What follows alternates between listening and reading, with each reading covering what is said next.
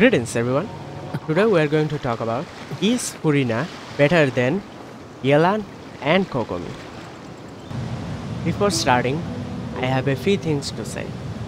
First, I am comparing these three characters to understand which one is the most free to play and is best for Spiral Abyss and your team compositions.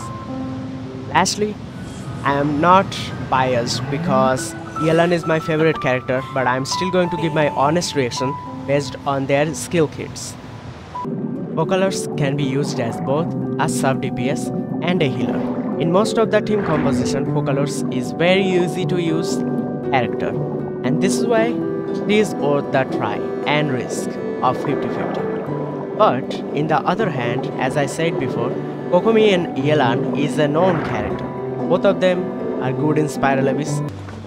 Yelan's works best as a sub DPS if combined with a pyro DPS like Hutao or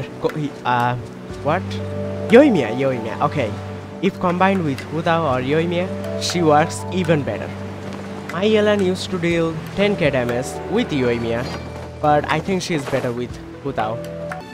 But actually, you can use Yelan as a main DPS as well with characters sub as Xiangling or Bennett plus an anemo like Kazuha. And if you don't have Kazuha, that's alright, you can use a different kind of anemo character. Like Lynette also works fine. To be honest, Furina is just a combined version of Kokomi and Yelan. And as you know, Yelan is mainly a sub DPS. Most people use her as a sub DPS and most people use Kokomi as a healer. And Furina is just both sub DPS and a healer. As a free player, I will recommend you to go for Furina if you need a Hydro healer plus DPS, I mean sub DPS. And Furina can also buff, which is an extra advantage if you take Furina into your team. But if you go for like Yelan plus Kokomi, you will have to pull for both characters, and this is kind of annoying. Ultimately, it's up to you for who you like and who you want. You can select a character you want. My work is to bring you the news and how one character works so you can plan better for your future. Thank you guys for watching this video. See you next time.